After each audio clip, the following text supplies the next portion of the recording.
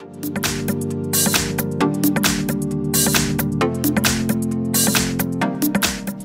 I have Motorola Moto G22, and today I'm going to show you how to enter recovery mode on this device. So firstly you have to turn off your Motorola, and after it turns off completely you have to hold down combination of keys power key plus volume down at the same time for a couple of seconds like this. In the following menu, which will appear, you have to use volume keys to navigate and park to select, and select an option recovery mode.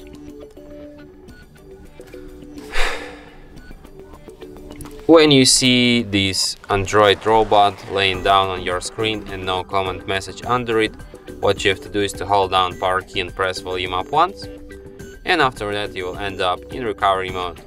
Here in the recovery mode you can use volume keys to navigate and power key to select, and you have such options as reboot system now, reboot to bootloader, enter fast boot, apply update from ADB, apply update from SD card, wipe data factory reset, mount system, view recovery logs, run graphics test, run local test, and power off.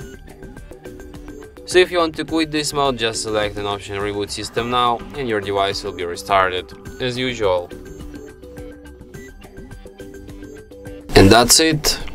Thanks for watching. If you find this tutorial useful, don't forget to hit that like button and subscribe to our channel.